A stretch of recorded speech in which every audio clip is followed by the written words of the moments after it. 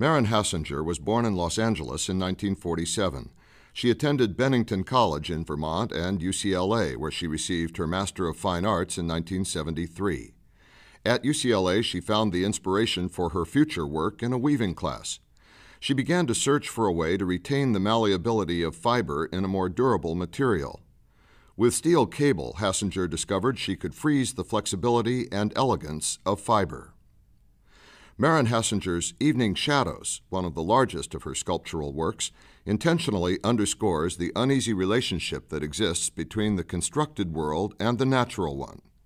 She employs explicitly industrial elements, unfurled cable, galvanized steel, and other modern metals to produce sculpture which cleverly imitates the organic objects of nature, twigs, trees, and bushes.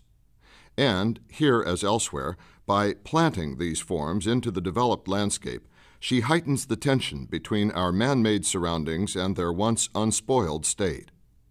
What I'm trying to do with my work, she states, is to create a kind of environment in which we can meditate upon certain issues that are important, that I feel get lost in our daily contemporary existence.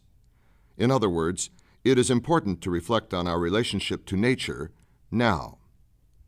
Hassinger was commissioned to install Evening Shadows as a celebration of the opening of the University Art Museum's new facility at the Horn Center. Prior to the installation of the work at CSULB, Evening Shadows went by another name, Window Boxes. This piece had originally resided at the Whitney Museum in New York, where it emphasized the lack of natural life amidst the urban environment of concrete and steel. Evening Shadows consists of 21 3-foot-tall, unfurled steel cable saplings planted in 300 pounds of concrete.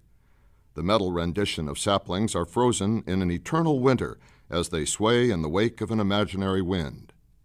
The difference between Window Boxes and Evening Shadows is the silhouette of the slender forms against the museum wall as the sun sets. These late afternoon shadows are the inspiration for the sculpture's title.